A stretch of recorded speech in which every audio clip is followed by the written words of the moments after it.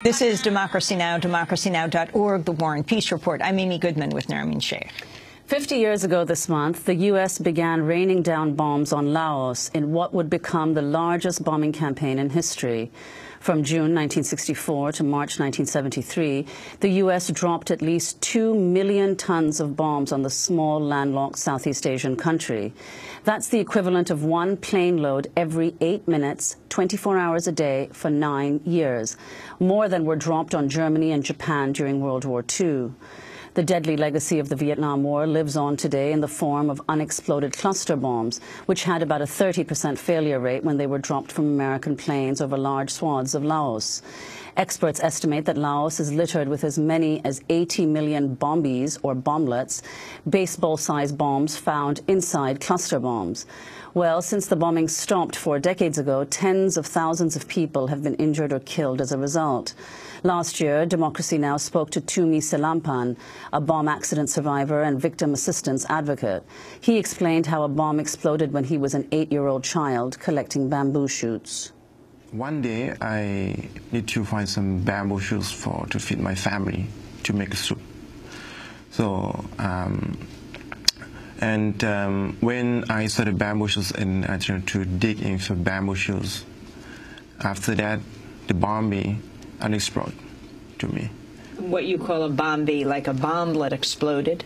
Yes, because that time in my village or in that areas we have a lot of the bombing, and we don't know the bombing underground. And when we dig in for bamboo shoots, and just explode to me. Yeah, and that's good. I lost my left hand, and that time is very, very difficult for me to continue my life. For more on Laos, we go now to New Mexico Public Television in Albuquerque to speak with Karen Coates and Jerry Redfern, the co-authors of a remarkable new book called Eternal Harvest, The Legacy of American Bombs in Laos. They spent more than 7 years in Laos working on the book. Karen and Jerry, welcome to Democracy Now! Karen, let's begin with you. Why did you write this book? And talk about the significance of this month, the 50th anniversary of the largest, most significant, the largest bombing in history. Well, we were in the country in 2005 to work on an article for Archaeology magazine. And at that point, we'd been living in the region for several years. We'd visited Laos before. We knew the history as Americans, but we had no idea the extent of the problem until we were there that trip. And in about 2 weeks during that time, we had heard of more than 20 accidents around the region where we were. And we sort of looked at each other and said, this is a much bigger problem than we realized. And one day we went to a local hospital and encountered a 10-year-old boy who had been in his farm field digging when he hit something, most likely a bombie, which blew up in his face.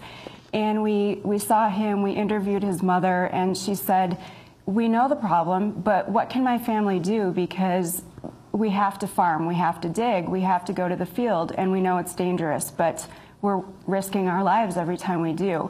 And so that's when Jerry and I said to each other, we need to do something much bigger than an article. We need to investigate this. And how did you, Jerry, perhaps you could answer this, how did you go about conducting your research? How many people, survivors, did you speak with for your book? The reporting that we did was essentially grassroots reporting. We did it by traveling throughout the country from north to south and east to west, just going from village to village and asking people, do you have a bomb problem? Have you had problems with bomb accidents? I can't begin to guess how many people we talked to, hundreds upon hundreds, from way up near the Chinese border in the north to down close to the Cambodian border in the south, all along the Vietnamese border on the east, and along the Thai border in the west as well. Sort of the way that we began or followed up on the reporting is the United States actually kept track of most of the bombing raids that were conducted. And in around 2000, the Clinton administration gave this bombing data to the Lao government, the Cambodian government, and the Vietnamese government, since we bombed those countries as well, to help them clear up this UXO after the fact. And the Lao government, with help from other aid groups, put together a series of maps showing the places in the country that had been most heavily bombed. And we essentially took those bombing maps and went to the areas of highest concentration and just asked people what sort of problems they had. Karen Coates, go back 50 years ago. I mean, there are many people who are watching or listening to this broadcast right now who have no idea what happened. Why did this bombing campaign begin? Tell us the history of the U.S. bombing of Laos. It's a complicated question, but really it was a two-pronged air war.